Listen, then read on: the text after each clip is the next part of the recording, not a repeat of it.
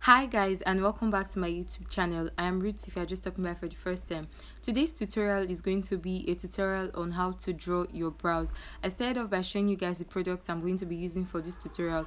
I started off with the brow spoolie and also the pencil I'm going to be using, and now I am showing you guys the hair wax I would be using for this video. And also you would be needing an angle brush and a concealer to highlight your brows. So guys, to draw your brows, what I usually do while drawing my brows, I usually start off by using the spoolie to brush out every hair on my brows. Then I go in with the hair wax I showed you guys before. This hair wax, guys, is the normal hair wax everybody knows. Like, some persons actually use it on their hair to style their hair, but some other persons can also use brow gel, like brands for example like TM Essentials and thereabouts. But for me, I prefer using this particular hair wax. So right now guys, I'm just going in with this hair wax, putting it on my brows bit by bit. Trust me guys, when it comes to this particular step, you don't want to rush things too fast. You want to make sure that you're applying it bit by bit, combing every hair all through, because the aim of this hair wax on your brows is to make sure that every hair on your brows is standing out. Guys, one little secret I want you all to take note about brow technique is that mistakes are inevitable when it comes to brows. Sometimes some persons just see some brows and they be like, wow, this brow is flawless. Trust me, that particular person that you're admiring her brows, she took a lot of time before it came out like that. Sometimes we tend to make little mistake when it comes to brows. I think I even made a little mistake in this particular video. So brows, when it comes to brows, mistakes are inevitable. So right now I'm still using the same hair wax to brush up my brows. And if you take note guys, at this particular point, every hair on my brows, they are standing out and it is shining. I told you guys before that the essence of the wax for your brows is to make every hair stand. And one other thing is that after using this hair wax, you wait a little bit for it to get dried. So right now I'm just checking if the hair wax is dried, because sometimes if it's not dried, it tends to affect while drawing your brows. So now I went in with my Catch Me lip pencil to draw my brows. Guys, this is 2021, you all. Nobody starts by drawing their brows towards the beginning anymore. Like, I don't know, but for me, when I am drawing my brows, I just go towards the edge. I start off by creating an outline towards the edge, because brow technique these days, you don't want your brows looking very thick. The aim of every brow is to make it look natural, like as if you are not on any brows or you are not on anything at all. That's the main aim of every brows these days, to make it look very natural. But for the sake of this particular tutorial, I made my brows look a little bit thick and bigger. Generally, I don't even do my brows first. I usually start off by doing skin work first before doing my brows. That's how I prefer it. But for the sake of this particular tutorial, because you guys requested for this video a lot and I wasn't going anywhere, so then I decided to do my brows first. So you want to make sure that you are giving your brows an outline. Like, you can see what I am doing, just giving an outline towards the edge of my brows. And I will do the same for the top. You don't want to start your brows at the beginning giving it a very thick line. It doesn't work that way. Remember what I said before. I said this is 2021 guys. Like, brows these days, the thing is, brows these days is to look very natural. You don't want your brows looking very thick, so everybody will know there's a pencil or something really sharp there. Some persons even go ahead by starting from the beginning though, but for me, I prefer starting towards the edge of my brows, because it gives my brows this very natural and sharp look. To conceal my brows, I'm using the Zaron concealer. And one thing you guys should take note of when it comes to brows guys, you want to go with a shade lighter while concealing the down part of your brows. And if you notice, for this particular routine, I didn't start by going straight, concealing straight.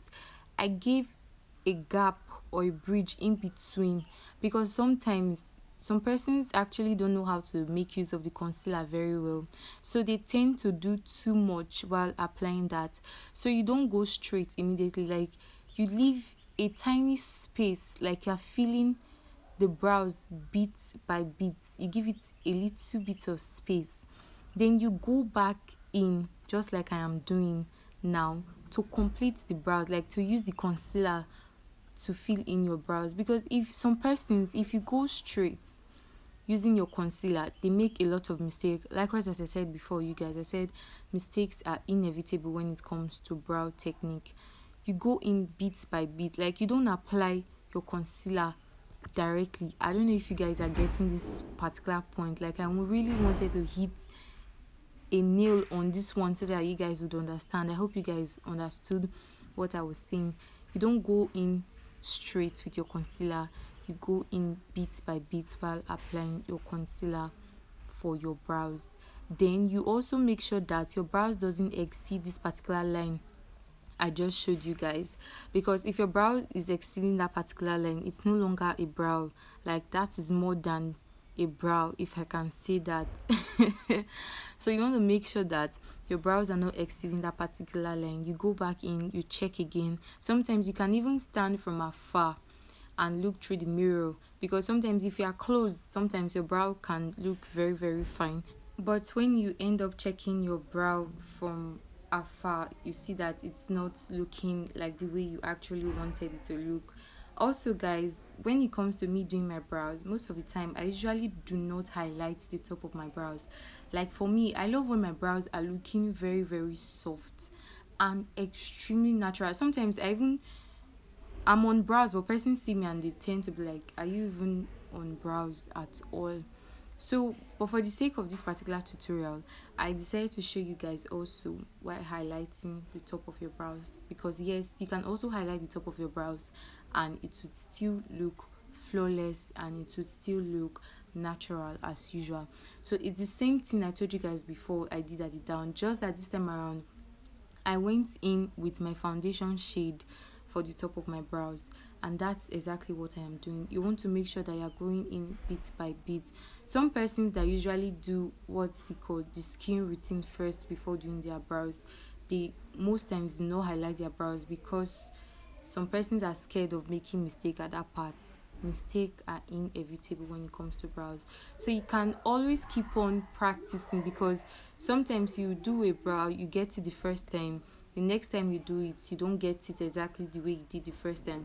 So one other secret about brows is that you have to keep on practicing. Don't just do one brows for the first time and feel, oh yes, I have gotten it and that says it all. No, I didn't even start getting my brows to this point. I would not even lie to you guys. It took a lot of practice.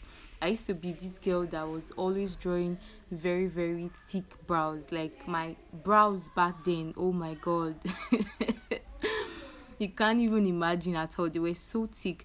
Not until I decided to learn, practice. Like when it comes to brows, you have to give it a lot of practice, and also you have to make sure that you want to take your time while doing your brows. So right now I'm just going off clean the excess concealer on my brows.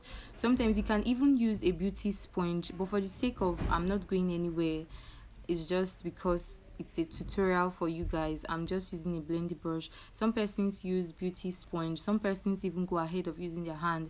Sometimes I use a beauty sponge, sometimes I use this angle brush I am using, sometimes I go in using my hand.